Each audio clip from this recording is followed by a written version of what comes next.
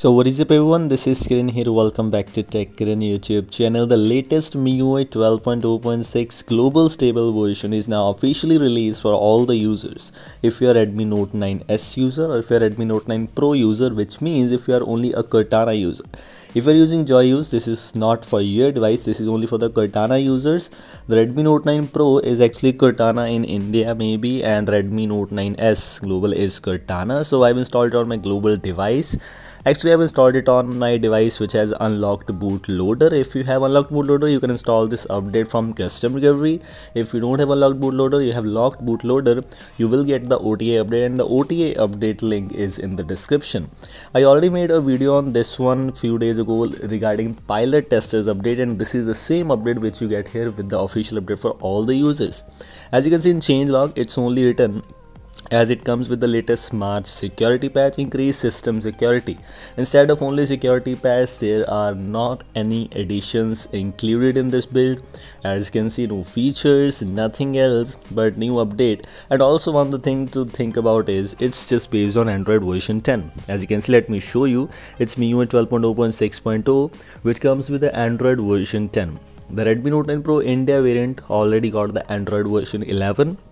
Maybe not officially for all the users, but they have the ROM already available for them, and that is official one, and you can use that on your device if you're a Redmi Note 9 Pro user with unlocked bootloader.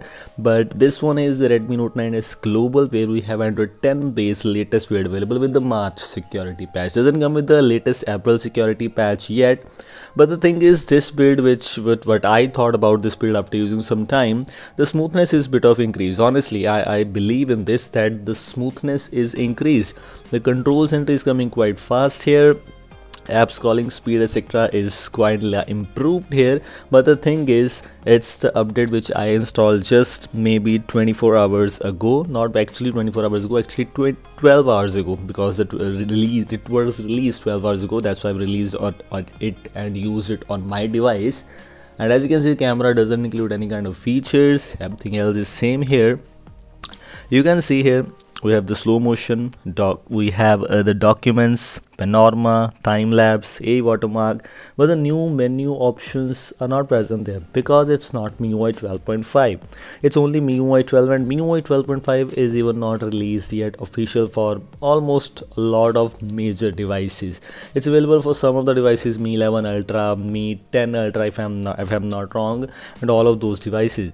But the devices which we have, Poco X3, Redmi Note 9 Pro, Redmi Note 8, didn't got that update yet.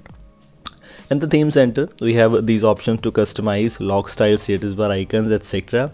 The same kind of UI as it's a global one, and global and Indian variant doesn't include many changes, only the Google apps are present there. But as you can see, it doesn't even include the get apps, so which means you will not be able to update the apps directly from this updater, basically, which you get in the system apps updater.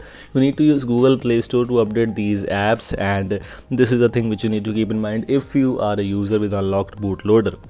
It comes with the latest dark mode options for you, dark mode 3.0, light mode, dark mode, just by simple one click, and control center and notification shade. There includes all the basic features. The control center of course available, and yes, as I previously mentioned you, the control center smoothness is increased. If the control center is still not smooth for you, you can use the older quick settings, it's just up to you.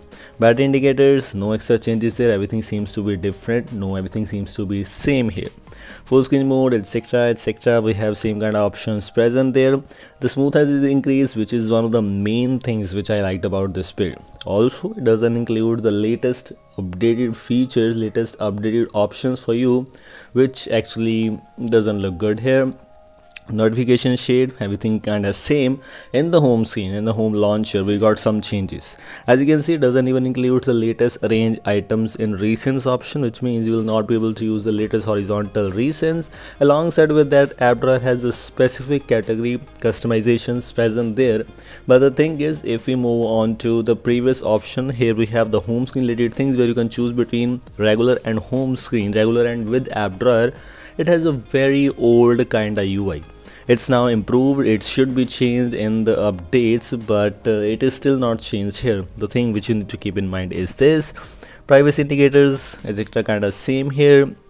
No changes in the battery performance, no changes, additional settings, almost everything seems to be same here. These were things I just wanted to let you know. Link is in the description. Goodbye, have a nice day.